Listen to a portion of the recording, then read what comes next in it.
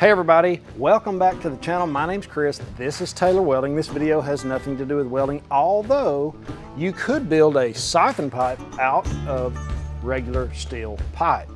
You guys that got pipe laying around, you could actually weld this up. It's not a problem.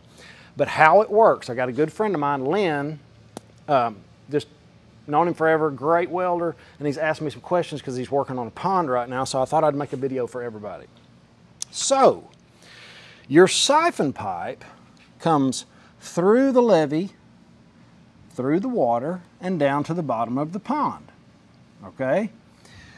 Now, this end is on the other side of the levee, and all of it's covered up with dirt, and that's where it starts the siphon and it'll siphon out. Now, here's the little regulator. Here is the pond pool stage. It's right here. So, okay, so that's the piece that goes in the water. Leave that cap off, plug this one. It sucks the pond down to that level. See how it's on an angle? That's how it works. You leave that cap off, plug this one, or vice versa. Plug them both, it'll suck the pond out. I'm gonna show you the other end. This is the shooting lane. This is target practice. A good place to find a copperhead. But that's the end of it, and it goes down in the ditch. Okay, I hope that explains the siphon pipe. Like I said, it's got its pros and cons. If it was me, if I had to do it again, I would still do the siphon pipe in case I needed to pull the pond down. But as far as using it all the time to regulate the pond level, I would also put a big 20-inch culvert in is what I'm going to do, and that's where it'll be.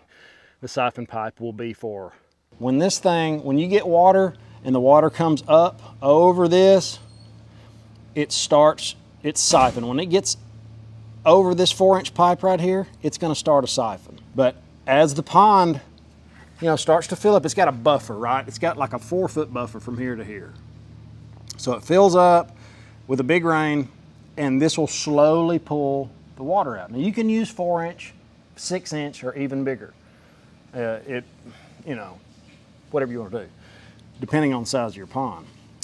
But if you cap this off, and you cap this off, that's your two outlets, where it sucks air to stop the siphon. If you cap those off, it'll suck it dry. So if you want to bring your pond down, you can cap this off and fill this up with water with a garden hose, fill all this up right here, and then pull the plug, and that dude it'll start siphoning, and you can pull your pond down to work on your dock or whatever you want to do. That's what I like it for. I like that ability to do that. Now, here's the problem. Everybody understand that? Leave any questions you got in the comments. I've noticed I get so much runoff when the water gets up here.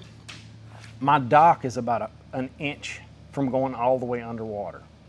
It'll start its siphon, as soon as it gets here, but it's not pulling enough to get it all. And as it's up here, it starts going over the emergency spillway, which that's not what you want all the time. That's why you would want to use a siphon pipe, is to let it out slowly and not have to deal with a bunch of erosion and all that. But like I said, it fills it up too much, and then it pulls it down too much, in my opinion. So your dock's almost underwater, and then it's way out of the water.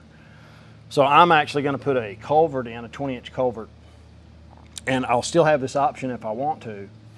But that's how it works. And oh, by the way, I did put a filter right here just to keep any trash. All that is a piece of, it's a 4-inch collar that I took some galvanized wire mesh and went around and made just a filter to keep trash from getting in it. I don't know if it ever would, but it just seemed logical, so I did that. And that's it. Let me know if you have any questions, and have an awesome, awesome day. Later.